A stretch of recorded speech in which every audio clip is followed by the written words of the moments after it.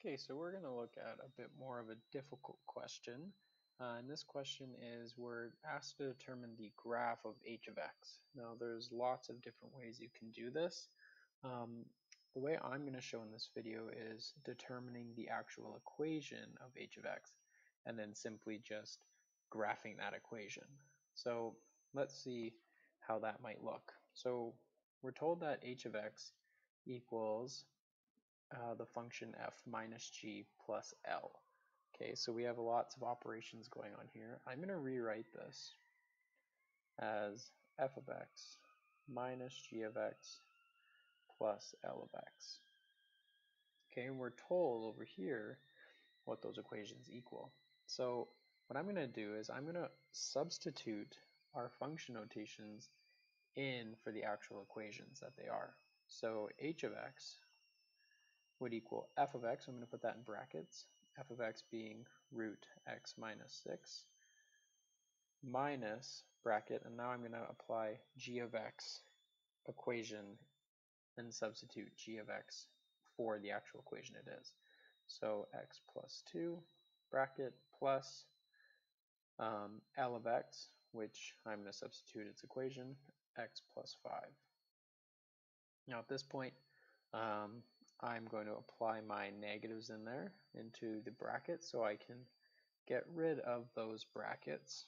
Okay, so h of x will equal the square root of x minus 6, and this will become negative 1 times x, which gives me negative x. Negative 1 times 2 gives me negative 2, plus x plus 5, and from here I'm going to simplify by combining like terms. So I'm going to combine these like terms here and then my constants together.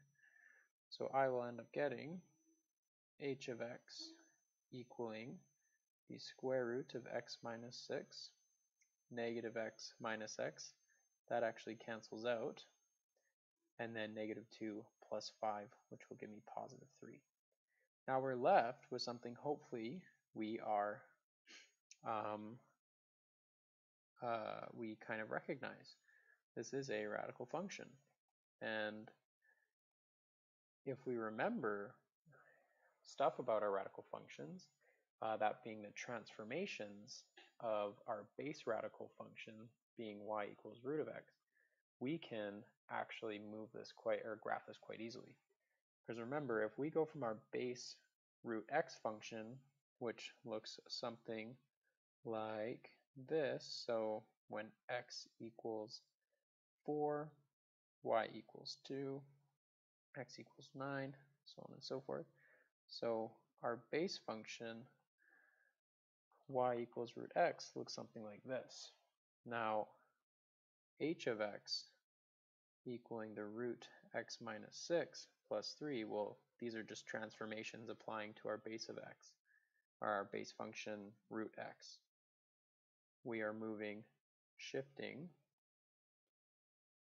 6 units right, and then shifting 3 units upwards. Okay, now remember my point 0, 0 here on my base function root x gets moved, and this actually, when it's in this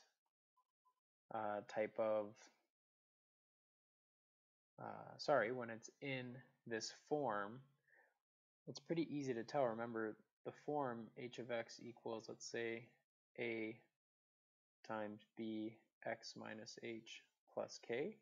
Remember, this tells us the coordinate values of starting point. What do I mean by starting point? A little review. This is kind of our starting point of our base function. So we know that starting point has moved 6 units to the right, so here, and then 3 units up. So right there. And there's no stretches occurring to this or anything, so we can simply graph it going here, okay? And then we go from this point, 1, 2, 3 over, 1, 2, 3 over, and then 1 up, 1, 2, 3, 1 up, So something like that. So this point has went here. Our point here has been relocated there, and our point here has been relocated there. And then lastly, this should be shifted 6 units to the right. So 1, 2, 3, 4, 5, 6, and then 3 units up. 1, 2, 3. And then it will go on forever. So this is h of x. And we have graphed that function. So that was actually a good question for us in terms of reviewing operations of functions, so our sums and differences. And then we actually got to kind of review a little bit about transforming our base radical function and determining what that new graph will look like.